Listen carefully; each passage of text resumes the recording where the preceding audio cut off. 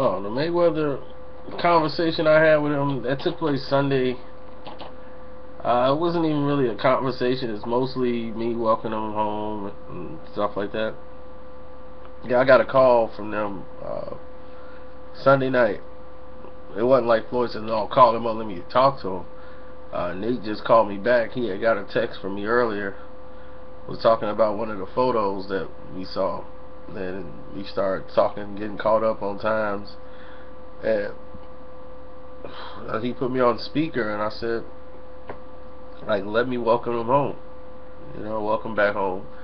So wasn't nothing said. He never leaked anything like he's coming back. Only thing he said is, cause I was like, oh, I see you sticking with the fro.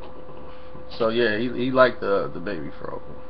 That's what I was saying in the video, that he was gonna keep it, but he's doing fine. As y'all probably can see now. But that's why I never said anything about it, because it wasn't really a full conversation. Like we was doing like an interview and stuff like that. That's just me just being courteous and thanking him for everything and welcoming him back home. And that was it. But if the world wanted to know that, that's what that was.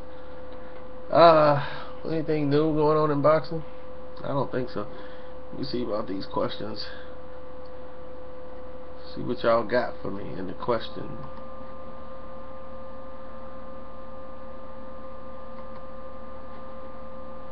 I'm glad a lot of y'all liked the article about the Fox News situation, about what they do to Gabby. That was wrong. Okay. Man, I don't know why the fight has died down between Mayweather and Pacquiao. We've heard this before. 50 Cent now is getting involved. I don't think anything will come out of it.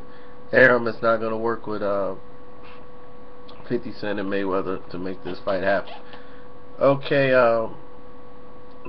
that's a very well point. After all that's happened, I'll be a little skeptical myself.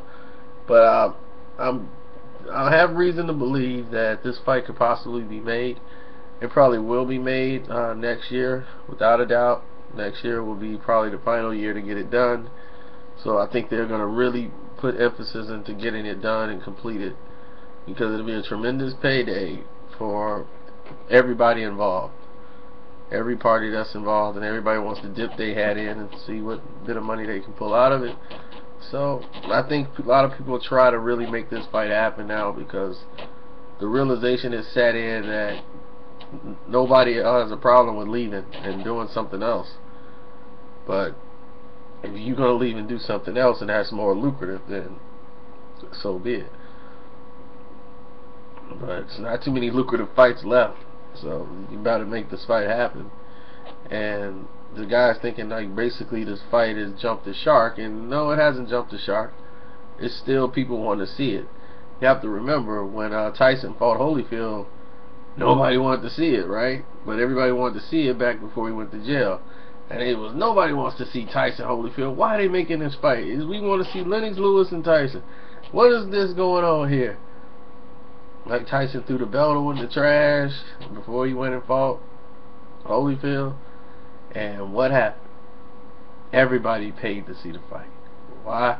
Because they had to see it. They had to know. Everybody in the world was watch this fight because they have to know.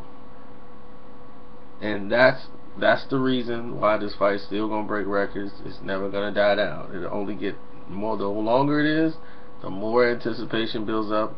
People get frustrated, but when the fight is made, oh my God, you can forget about that one. You can cancel Christmas on that one, buddy. The world will be watching.